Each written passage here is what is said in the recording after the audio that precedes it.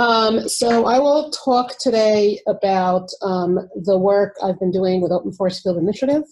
Specifically, I'll talk about the torsion fitting pipeline, particularly generating data for torsion scans. So first, a little bit about why is this thing like still? How do you get rid of that? Click the X. Is your mouse gone now? But no, I don't have a mouse.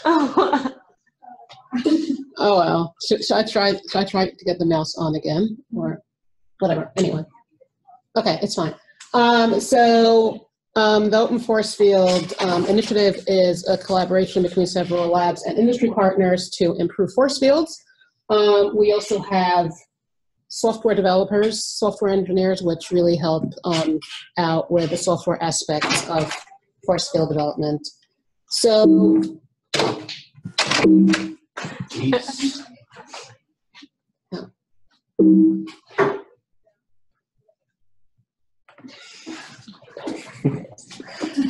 okay. So sorry, I don't know what's going on. So let's do that again. The spotlight thing, because that was working. So sorry, it's just going to have to be there.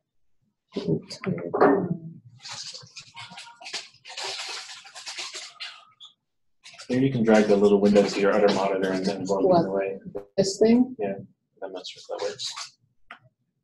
No, it doesn't work. All right, so. Okay. It doesn't show up on the Zoom. I spelled Daniel by the way.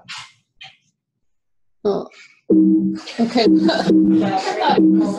All right, whoever's playing the drums, please stop. Okay, I guess I figured out how to. Sorry, I don't know why this is so hard today. Okay, so the goal of the Open Force Field Initiative is to develop open, scalable toolkits that automatically parameterize force fields. Also to generate and curate open data sets that can be used for producing small molecule force fields and for other applications too, and also to systematically improve force fields. So I will talk about generating data for torsion parameters. The pipeline includes several different aspects, but I'll focus only on fragmentation and indexing the database. So first of all, what is the torsion potential? What is the torsion energy, and why do we need to generate data for it? So the torsion energy of a molecule is the energy of the molecule as it rotates about its central bond. And in most force field, this is given as a sum of cosines to the truncated Fourier series, where the K, the force constant, determines the barrier height, the N is the multiplicity, and then you have the phase angle. And the way the data is usually generated for these parameters is you hold the dihedral angle, which is the angle between the two planes formed by atoms 1, 2, 3, and 2, 3, 4. You hold that at a certain value and then do a geometry optimization to allow the other degrees of freedom to relax and calculate the energy. But it's important to note that the torsion parameters are not fitted directly to the Fourier series. It's actually fitted to the residuals. So some people see this as more as a dumping ground for all the errors of the 1,4 interactions. So anyway, that's what the torsion potential is.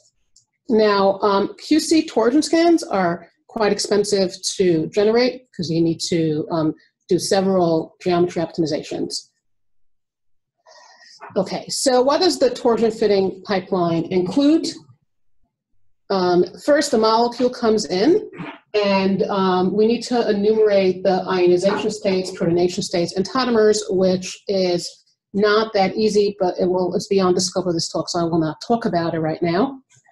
Once we have all the states of the molecule need to be fragmented in such a way that you don't destroy the chemistry of this fragment inside its parent's molecule. Once you have the fragments, you have to run torsion scans, and sometimes you need to run multidimensional torsion scans, which means scanning several torsions together, which is even more expensive.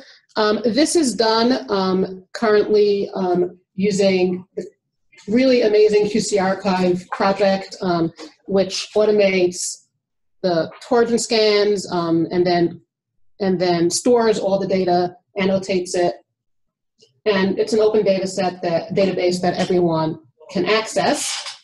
And then once we have the data, the torsion parameters are fit to this data, either using force balance or in the future using Bayesian inference.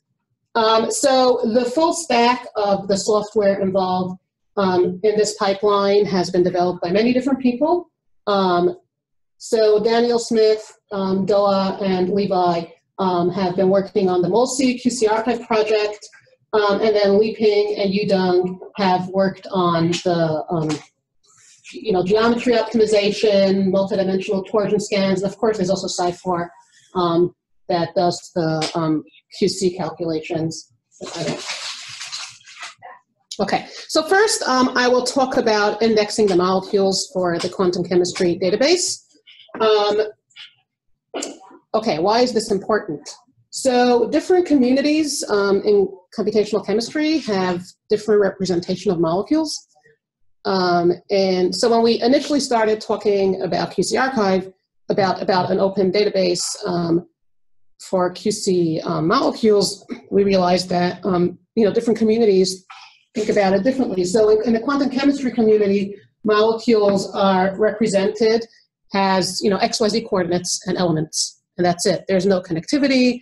That's just the way they think about molecules, and each conformation is in general considered another molecule.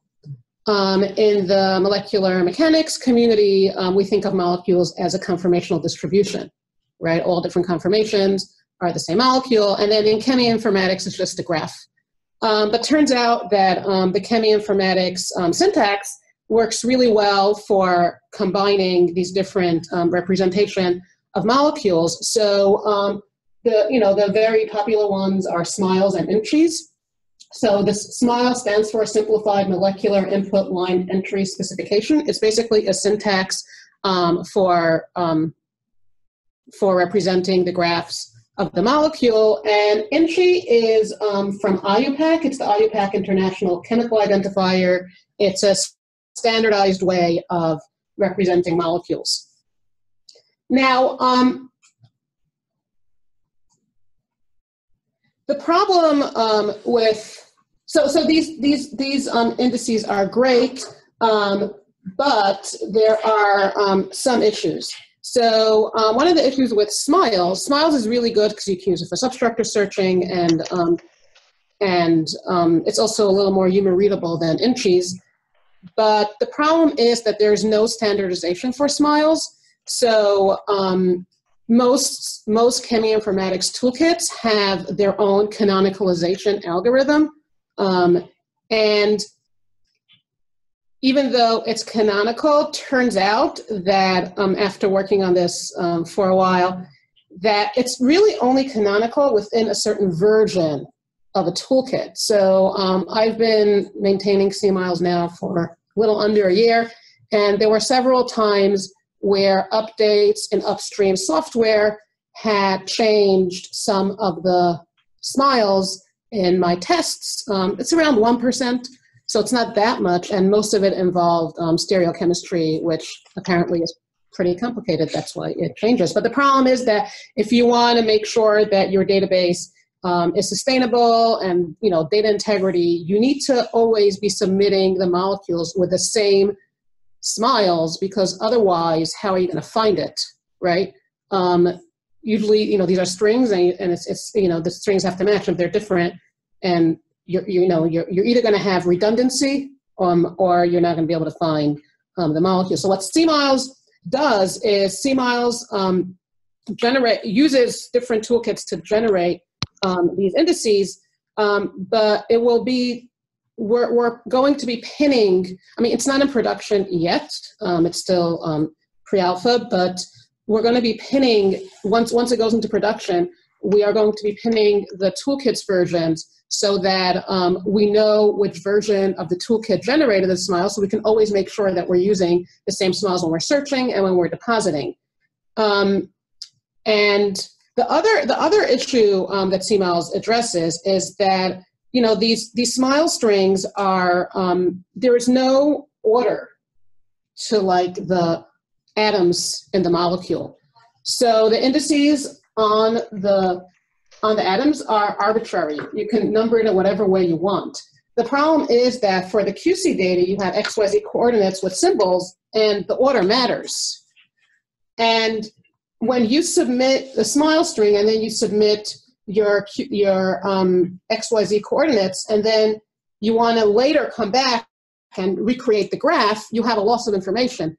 As in, like, if you generated the XYZ coordinates from this graph that was in one order, and then you create a new graph and that's in a different order, it becomes hard to map back what information you have in the database versus the indices in your graph. So to get around that, we are using SMILES with tags. So these are math indices that can then be used as a smart string to do a substructure search, and that gives you back a mapping of the current indices in the graph to where those atoms are in the XYZ coordinates. And, I did speak to, so really if you're always using the same toolkit, you don't really need this because most toolkits will generate the graphs the same way. But the problem is that people use different toolkits, and all toolkits have a way, most cheminformatics toolkits anyway have a way to use smarts for substructure matching. So whatever toolkit you use, you can get the mapping of the coordinates to your graph. Does this mean that you need to have the same tags to be able to match something in the database, or is that no, because you retrieve it? No, so the SMILES with the tags are not used for searching. Searching is, we're going to be using the SMILES, just regular SMILES, and then you can use substructure searching on that. The tagged SMILES are there if you want to take this data and put it into OpenEye molecules or RDKit molecules, and you want to make sure to get the coordinates in. It's a canonical naming of the atoms and not just the elements and types. Yeah.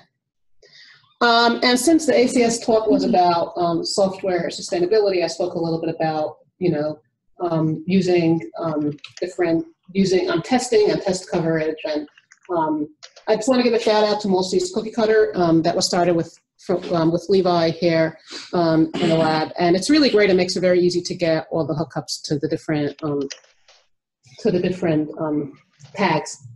So, and also I want to talk a little bit about how I test CMILES. So given that different version updates can change the canonicalization of SMILES, I do test, I think I have around 2,000 molecules from Drug Bank that I test every time to make sure that nothing changed, and I have different environments that test the current version of the software and the older version of the software, and then that tells you if something changed, because if you have tests passing in the older version but it's not passing in the current version, then it helps you figure out what has changed and if it's important enough to then go and update the indices that you already have in the database.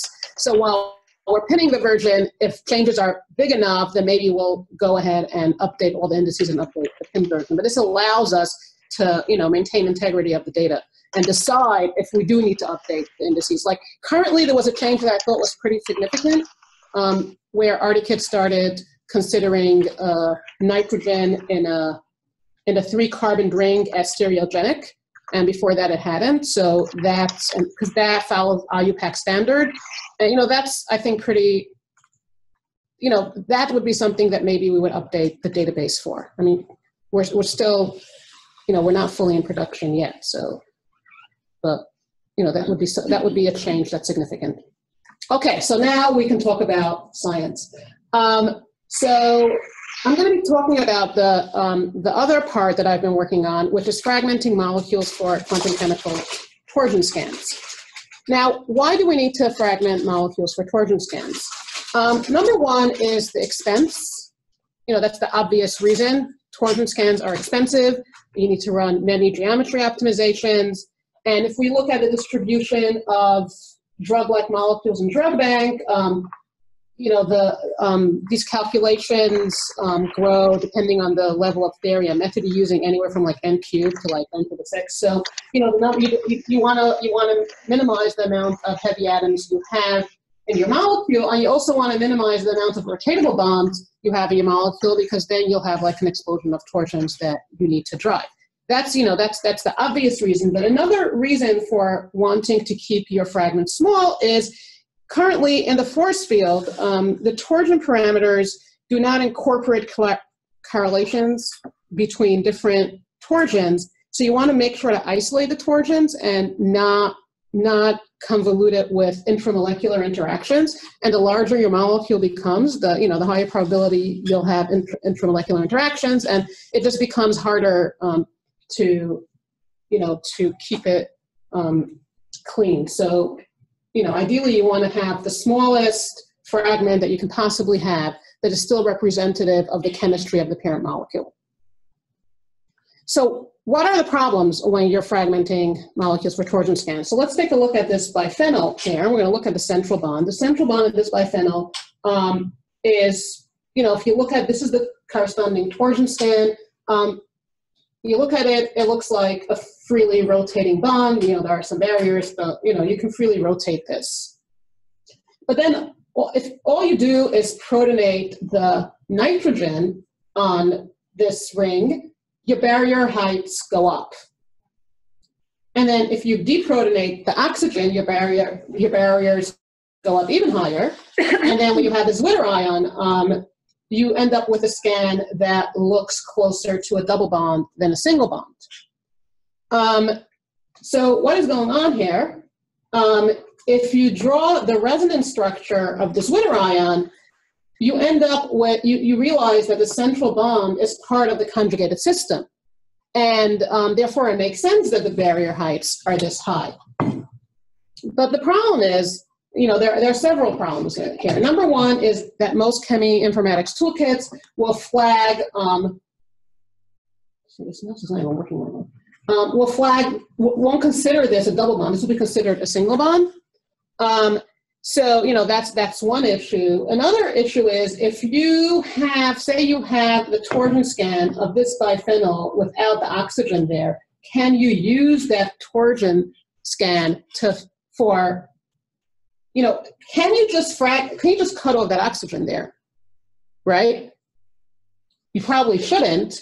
And the other problem is, which is more about chemical perception, is can you use the same torsion parameters for the neutral form and the Zwitter ion form?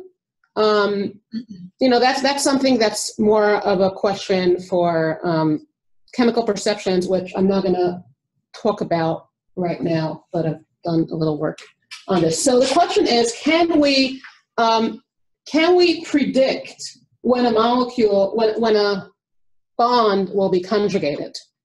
So it turns out there is a measure that we can calculate. It's called the Wiberg bond order, and it's the measure of the electron population overlap between two atoms. You can calculate this from a semi-empirical QC calculation, which is basically the quadratic sum of the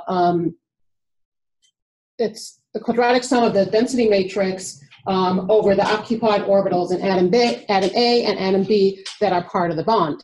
And when you calculate these values, you get a value that pretty strongly correlates with what chemists think about when they think about multiplicities of bonds. So in this case, that your neutral the neutral molecule has a bond order of around 1, and the Zwitter ion has a bond order of around 1.5, which is aromatic. Now, if you take the barrier heights of these different molecules and you plot it against the Wiberg bond order, you actually see that the relationship is linear, which I think was pretty striking. And the question is, how can we use this, and is this general, right?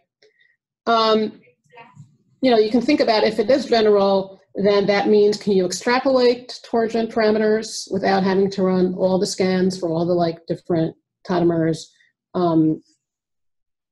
Yeah.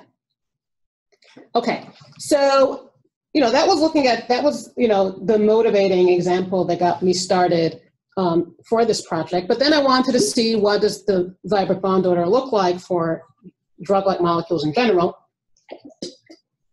So I looked at the distribution of the Wiberg bond orders for the FDA-approved molecules in drug bank, and I took out the bonds that were in rings and the bonds that weren't in rings, because the bonds that are in rings, well, I'm not going to be fragmenting rings because, we just know that from intuition that we shouldn't be doing that. So that I'm not really concerned about that, but it's interesting to see how, where the peaks are, because if you look at the orange distribution, which are the bonds in rings, you get a peak at 1 and 1.5, which is what you would expect, right? And in the blue one are the bonds not in rings. You have, a very high peak at 1, and then you have a peak at 2 and a peak at 3. So these Wiberg bond orders were calculated using AM1, and over there they tend to be slightly underestimated. So it makes sense that it's shifted a little bit to the right. I forget what is it using into what goes into the input of the bond order? Was the charge or something? It's the density matrix. Density matrix. Okay. So now the bonds that we are concerned about are the bonds that have Wiberg bond orders that fall between 1 and 1.5. And there is some density there, and these are the bonds that we're going to be focusing on. Okay, so what can Wiberg bond orders teach us about the chemical environments of bonds? So as I said, the Wiberg bond order is a function of the density, electronic density, which, as we know, is a function of conformation. So does the Wiberg bond orders change with conformation? So to answer that question, well, they do, but I also want to see how they change with conformation. So I generated a whole bunch of conformers for kinase inhibitors, and I will be going through gefitinib as a representative example of what the data looks like. So I'm only looking at the bonds that are not in rings. So I have 239 conformers, calculated the Wiberg bond order for each one of them. And if we look at the single carbon-carbon bonds, you can see that the Wiberg bond orders are pretty tightly distributed around 1, right? But then when we look at the bonds involved in ethers, you start seeing multimodality. And then, where it gets interesting is the bonds between the quinazoline and the benzene. You have the yellow bond and the purple bond. And what you see is that the purple bond is, it's bimodal. There are, 2 peaks, higher variance. But then you have that yellow distribution, which looks pretty tight. And why is that? Well, it turns out, so both of these bonds are conjugated. But if you draw the resonance structure for those bonds, what you find is that the 2 resonance structures where the double bond is between the nitrogen and the quinazoline, over there the negative charges are on nitrogens, which is more stable. But in this case, where the double bond is between the nitrogen and the benzene, you got a negative charge on the carbon, so it's less stable. So it turns out that the purple bond is stronger coupled with the quinazoline than the other bond to the benzene, and it shows up in the distribution of the Wiberg bond order. So now, when I looked at it more closely and I looked at the conformations of the molecule of that bond at the different modes, what I found is that in the mode of the higher Wiberg bond order, the conformation was planar so that it can conjugate. And then where the Wiberg bond order was lower, it was out of plane, and that's where it can conjugate. So the variance of the Wiberg bond order really tells us a lot about the chemical environment in the bond. Now, besides, Quick question. yes, That whole second part of the molecule has moved back because it's unfavorable to be there, or is it randomly that kind of? So these conformations were generated by Omega, and they're generated using libraries, torsion libraries. So I didn't drive it. I just generated a whole bunch of conformers and looked at what the values are for the different bonds. But actually, I'll show later that it's anti-correlation torsion scans. So the higher the barrier is, the more variance there is. the more modality is. I'll show it later. It's at the end, yeah. Okay, so besides the variance telling us about the chemical environment, we can also look at the correlations of the Wiberg bond order, and the correlations tell us about where the conjugated systems. So again, what we're looking over here at your left is the correlation map between all bonds against all bonds. And the first thing that pops out is the benzene ring, right? Where you have, correlate, where the alternating bonds are anti-correlated with each other for different conformations, which makes sense when you think about aromaticity. And then we have the fused ring system, which also forms this block of correlation. And then we have this other ring, which, it's also correlated with the bonds are also correlated with each other. It's not as strongly as an aromatic ring because it's not aromatic. But where it gets very interesting is if you look at the purple and the yellow bond, what you find is that the purple bond, which as we showed is, more conjugated or is, more strongly coupled with a quinazoline, is also, it's also more correlated with a fused ring versus the yellow bond. Okay, that's just showing that. In the fused ring, is it possible to draw a border between the two rings, just looking at the correlations, or you can't tell? Like looking at colors, you can't tell, right? Well, so I haven't, okay, so I actually looked at Wiberg bond orders of like these fused ring systems where things start getting weird, right? Mm-hmm. Because you have, they're not equally shared with each other, and it does show up. I haven't spent time to draw out and figure out if this matches, if the correlation and not that strongly correlated matches up with that. I'm assuming it probably does. But like a free ring system. Probably. So I've done some. I've just done it just to check to see what happens. And it definitely is not if you look at a regular benzene ring, it's pretty much almost 1.5 all around. But with these naphthalines and other ones, it's not that way. You have some are higher, some are lower, depending if they're in the center versus outside. And yeah, so it does follow that roughly. And then if you look at the ethers, the bonds in the ethers are very strongly correlated with each other. And they're also slightly correlated with a fused ring. You see that the red and grayish ones are more strongly correlated with a fused ring than others. And turns out, I'm not going to show it here, but turns out if you end up drawing the resonance structure, that one is more stable if the other bond between the nitrogen and the quinazoline is in the double bond resonance structure. So it's, it shows up like that. And then, the single bonds, they're not really correlated with anything. And so this kind of pattern, I've done this for all kinase, what was the FDA kinase, FDA approved kinase inhibitors last year, and mostly follow, similar patterns. So if the Wiberg bond order, tells us a lot about chemical environments through its dependence on conformation, right? But if it's dependent on conformation to tell us about the chemical environment, can we actually use it as a meaningful indicator? So to answer that question, I first looked at the standard deviation of the Wiberg bond orders with respect to conformation.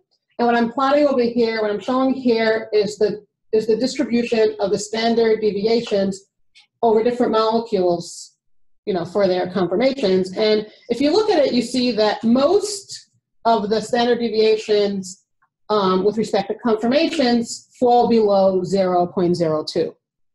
Okay, so the differences are not that big.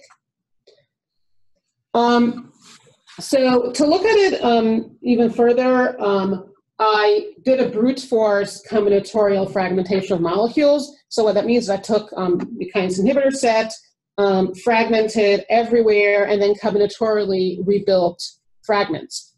And then for each one of these fragments, I generated a whole bunch of conformers and calculated the Wiberg bond orders for all those bonds, and then looked at the distribution of each bond in different chemical environments of the Wiberg bond order. So what we're looking, I'm just going to take you through one example of what this data looks like. So here we're looking at the grafinid, and we're looking at the bond between the benzene and the sulfur. And this is what the distribution of the Wiberg bond order looks like if this bond is in the parent molecule. Okay? Now, then when I look at all the fragments that have this bond in it and look at the distribution of the Wiberg bond orders, this is what I get. And if you look at it, you see that they obviously fall into 3 separate bins. Actually 4, there's one on its own bin up there. With the red one, I'm pointing to the red one, that's the Wiberg bond order of that bond in the parent environment, in the parent molecule. So when I looked at the different fragments in these bins, what turns out was different between them was the removal of the fluorine on the benzene ring. So in everything in the yellow bin, all the fragments had 2 fluorines on the benzene. All the fragments in the light blue bin only had 1 fluorine. And all the benzenes in the dark blue bin had no fluorines. But turns out it gets even more complicated or interesting, whatever way you're going to look at it, here, is that depending if you have the ring attached to the nitrogen, so if you don't have the ring, that decreases the Wiberg bond order. So it turns out this fragment that has 2 fluorines here, which really all the other ones with 2 fluorines are in this bin, ends up being shifted to a smaller Wiberg bond order. And then this molecule that only has 1 fluorine, that all the other ones fall in here, ends up in the yellow bin because it doesn't have the ring. And here you have the fragment without any fluorines. It's also slightly shifted. So the Wiberg bond order, it changes with conformation, but it also changes with what chemical environment it's in. And the question is, can we use these changes as an indicator? And how much does it change with respect to the conformation? And can we decouple the sterics effects and the resonance effects? So with this set, it's interesting. You remove the fluorine, the electronics changes, but the fluorine is also it's not in the 1,4 interaction, but it's in the 1,5 interaction. And probably if you're going to be driving the torsion, you're going to keep those 2 fluorines there. You wouldn't get rid of it because there's also some sterics. So I wanted to generate a set that separates where all the changes will be only resonance and inductive, not steric. So to do that, I generated a set of phenols with different functional groups. So I generated a combinatorial set. So for example, let's say I used phenoxide and R1 for this phenyl, and then for R2 I used all other functional groups, and the same for each one of them. So I ended up with around 96 molecules for each R group, right, with all the other ones on the other side.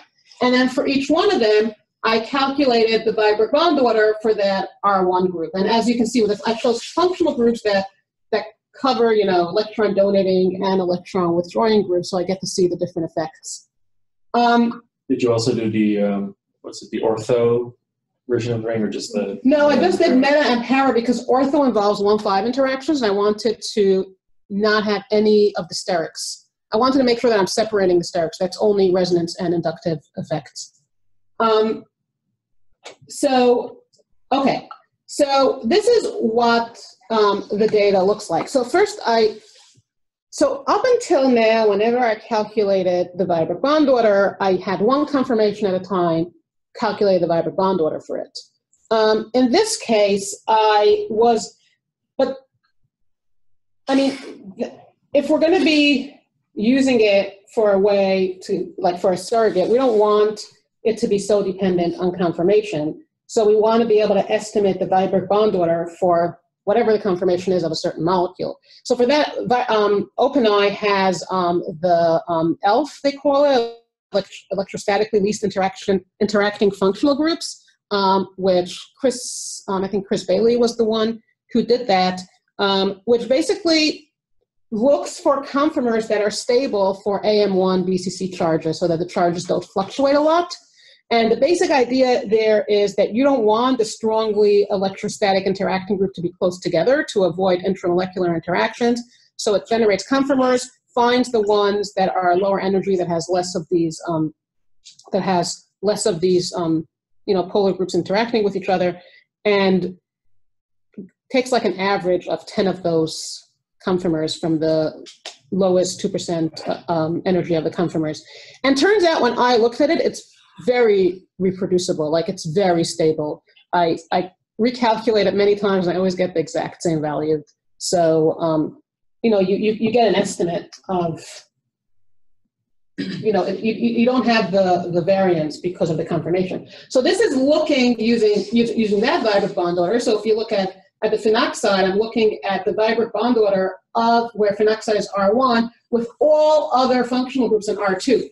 Now, what's interesting is there's a distribution, right? For each one of them, you get a distribution of Wiberg bond orders. But what's also interesting, just to see the trend that you see here, as the Wiberg bond orders become smaller with the more electron withdrawing groups, which is just interesting. So I'm just going to look closely at the N-ethyl group here, just to show you what the data looks like. So in this case, I have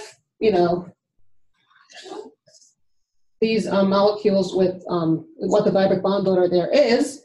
These just have the N-ethyl groups, but this one also has other groups, other functional groups, and turns out that the Wiberg bond order increases with more electron withdrawing groups, which actually makes sense when you think about it, because that allows the nitrogen to share. The nitrogen is electron donating, so if you have, let's say, the phenoxide electron donating, it's pushing electrons in, and then the nitrogen can't, won't be pushing that many electrons back. But if you have the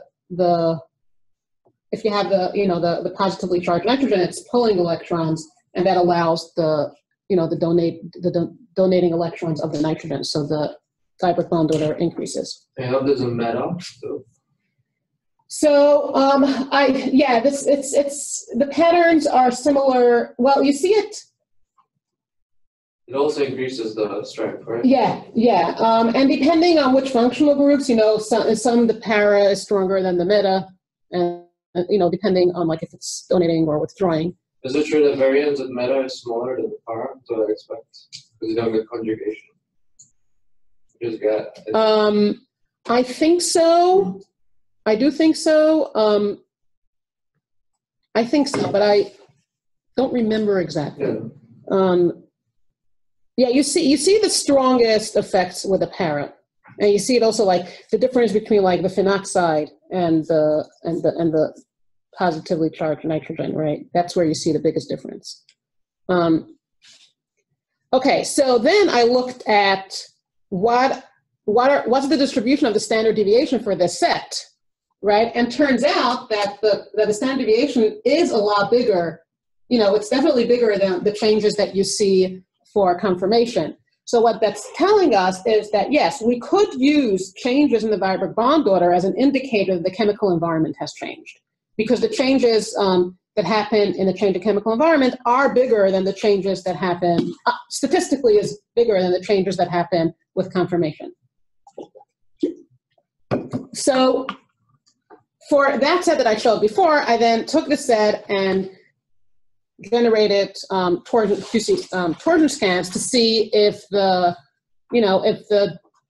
if we still have that trend of, as I showed earlier with the biphenyl groups, where the increase in Wiberg bond order also increases the torsion barrier heights.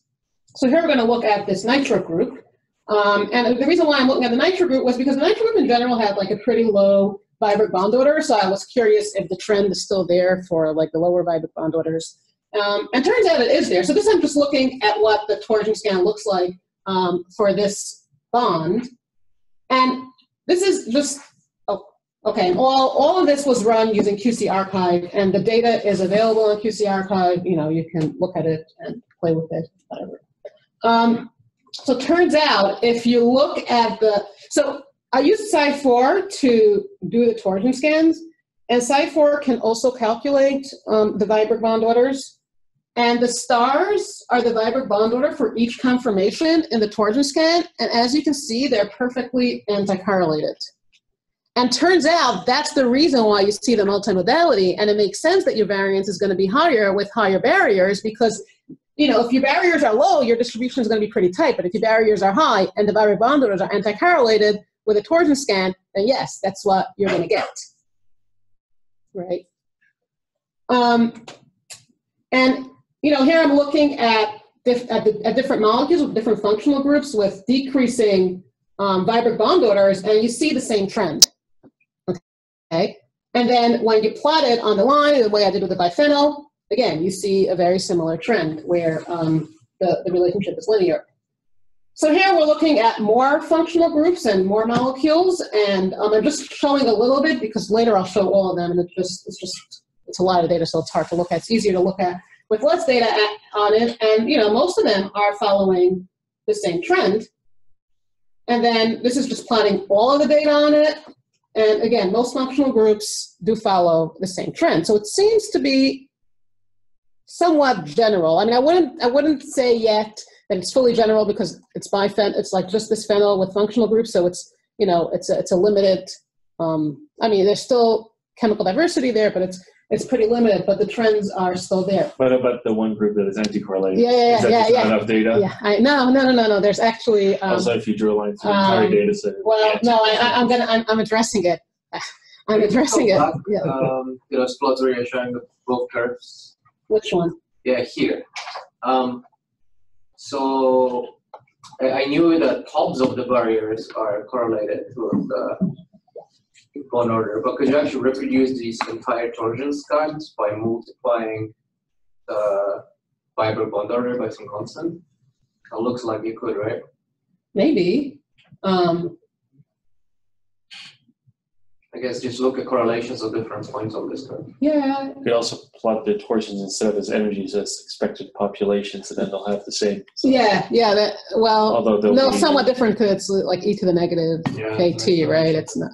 Yeah, it's exponential, but yeah, at least the peaks will be at the same spot. yeah, the peaks will be at the same But spot. if you can But it'll reproduce be a the whole lot curves, higher. that's even much more magnificent a result. Yeah, but I mean that would be interesting, but how would it be useful?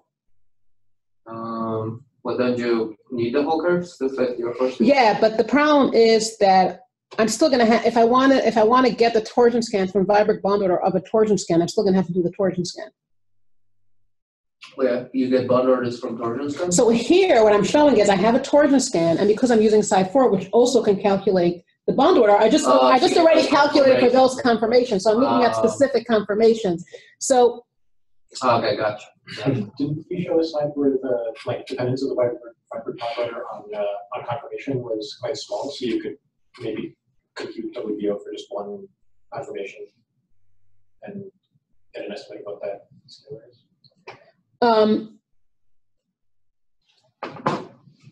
Can you repeat that again? If I can. Yeah. So no, I definitely, yes. Plots. You showed. The blue and pink one.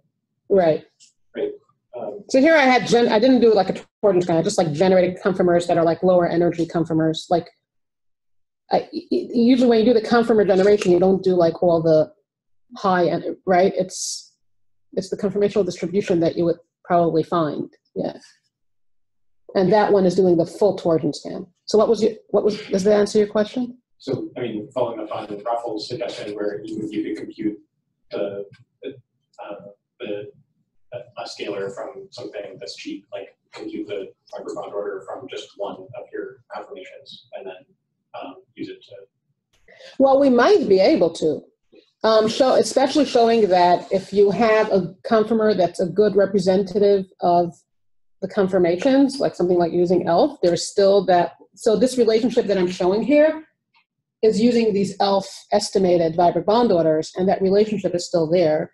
So yeah, I mean, it definitely could be possible that you can do something like that.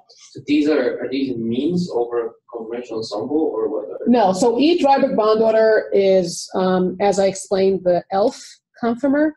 So basically it does like an average of 10 conformers of like the it generates a whole bunch of population, then takes the 20% of the population where you have the least strongly interacting electrostatic groups, and then takes an average of 10 of those. So I don't think there's a paper published on it. They write on the documentation that it's from, like, it seems to be pretty stable, and I'm also seeing that it's very stable. I do find that sometimes it does underestimate the Wiberg bond orders, but I think that might be an AM1 thing. I don't know if it's an L thing or if it's an AM1 thing. Okay, so again, this is looking at all the data, and yeah, there is an anti-correlated one.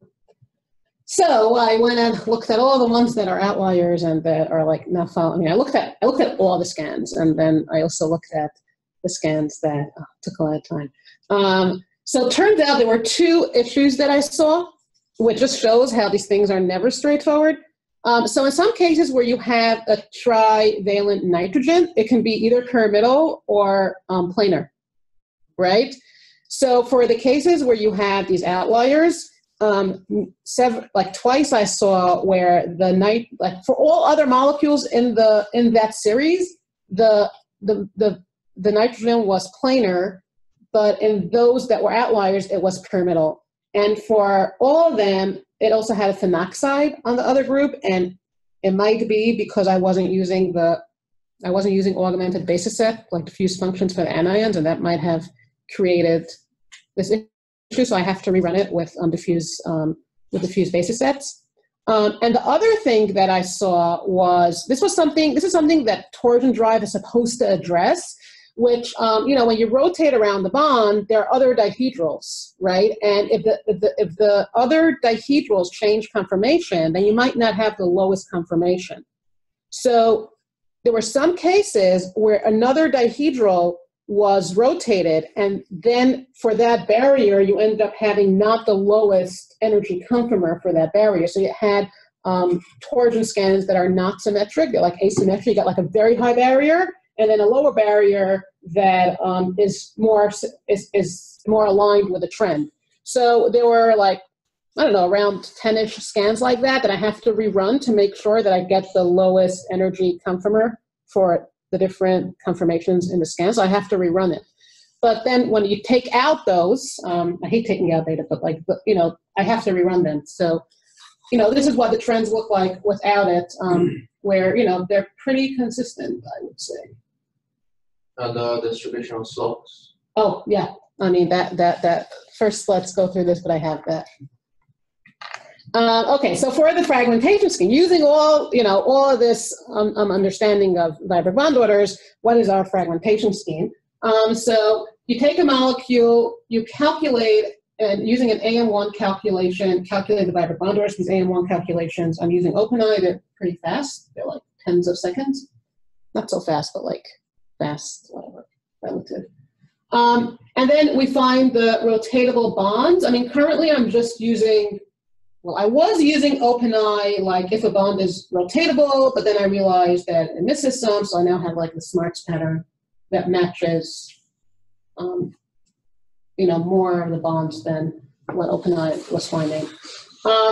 And then for each of these bonds, I built out one bond in every direction. And now if that bond that I built out is part of a functional group or a ring, I keep that. And that's my minimal fragment. Then I recalculate the Wiberg bond order for those fragments. Now, if the Wiberg bond order is within a certain threshold that is chosen by the user, then that is your fragment. If it's, if the difference is larger than a certain threshold, let's say in this case I'm showing that, the green ones, well, they're pretty close to what the parent molecule is. The red one, well, it's like a difference of 0.1, which actually is pretty significant when Wiberg bond in bond orders. In that case, I add on different functional groups, recalculate until you're within whatever threshold you had chosen. Now the question is, what threshold should you use? So for that, I looked at the distribution of slopes. And this is what the distribution looks like. The mean slope is like 188 kilojoules. The median is 170. So it's like 180. So if you do like a rough calculation, turns out a change of 0.1 the Wiberg bond order is roughly like 7 kT in energy, which is pretty big. So, using this, you can decide what your threshold should be, like how much it's, how accurate do you want to be? Okay. Now, the next thing I'm going to show is newer stuff, and it's a little bit like I haven't finished thinking through it yet. But anyway, so now how do you continue growing out the fragment, right? There are many different paths that you can go. And initially, like this is like my sketch that I thought I was going to find, like different paths, and they could converge. Some converge faster than other to what the value is in the parent molecule. But then, when I actually did it, and oops. So these are I'm using different heuristics for the paths. So one of it was, if I have a molecule and I need to grow out, and I have like 2 or 3 bonds that I can go with, I look at the Wiberg bond order in the parent molecule of those bonds, and I should probably go with the higher ones because those are more conjugated to the system, right? That's one heuristic. Another heuristic is what's the shortest path to the current bond that I'm trying to build a fragment for. So these are the 2 heuristics that I'm using, and these are the 2 different paths. So we're going to be looking at this molecule and that bond. Turns out the data looks more complicated than what I thought it's going to look, which also makes it a little more interesting. So we're looking at that bond, and the parent molecule has a bond order of like around 1.08. Okay, so starting out with our first minimal, the minimal fragment that you get from just keeping, everything around it with the rings and the functional groups, that's what you get, and that's where you start out. So you might decide that's not good enough for you, you want to grow out. So you grow out, you add that nitrogen there, okay, you're getting a little closer. But now, there's more than one way you can continue growing. You can either like add that ring after the nitrogen, or add that I don't know what that group is called, roughly, Phosphoryl, dimethyl something. Yeah, anyway, like which one do you choose? Well, depending on your heuristic, you're going to either add the ring or you're going to add that, but you see how different the Wiberg bond orders become now, right? And then, you can continue growing depending on your heuristic, and it turns out like here, yeah, this is probably where you should stop. It's like, it's converging here, it's pretty close, but then this other heuristic using Wiberg bond order is still like oscillating a bit, still goes up a bit before it, gets closer. Well, yeah. And then, it gets even more complicated that, larger fragments are not necessarily better. So say you have this bond right here, I'm looking at, that's the fragment I'm looking at, that's the parent. I add, the ether, I'm still good, right? Pretty close to what I want to get. But then, I just grow out a little bit. I add this 3-membered ring, and something changed in the electronics. So these effects are pretty long range. So currently I'm running some for some of these where the differences are pretty big, I'm running some torsion scans to see like how different the torsion scans are. But I would say, like, if you're going to fragment, you should. So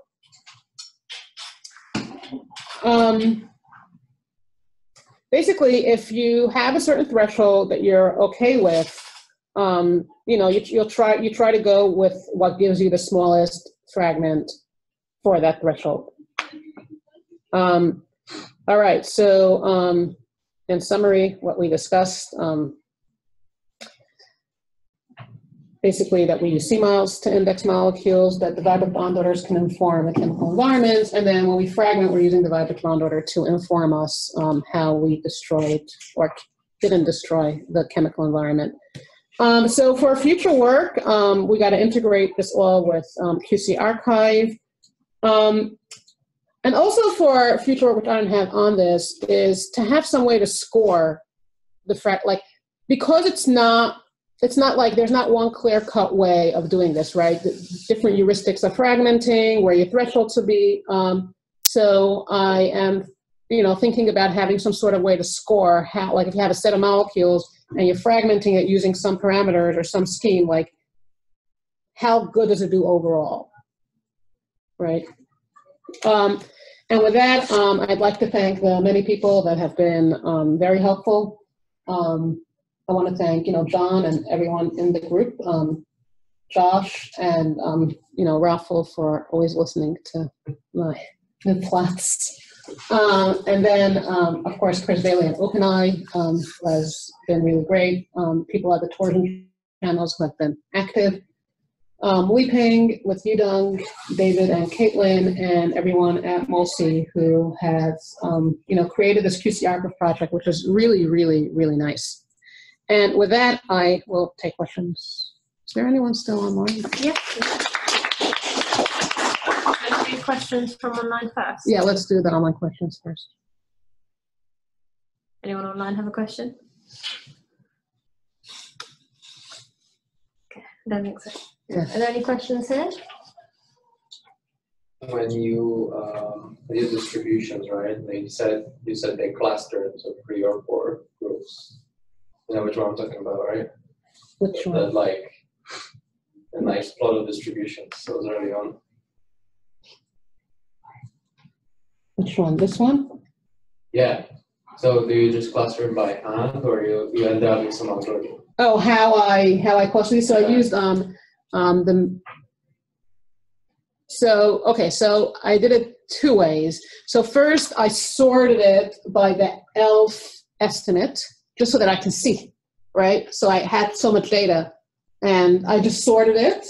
And then for the colors, I used like the score of the difference in the distribution to the parent molecule. So I think these are color coded by the the maximum mean difference to the to the distribution. So yeah. Okay. But yeah, this was a lot of data to look at.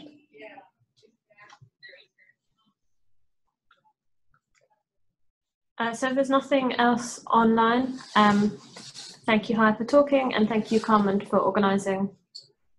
And yeah, I think that's everything.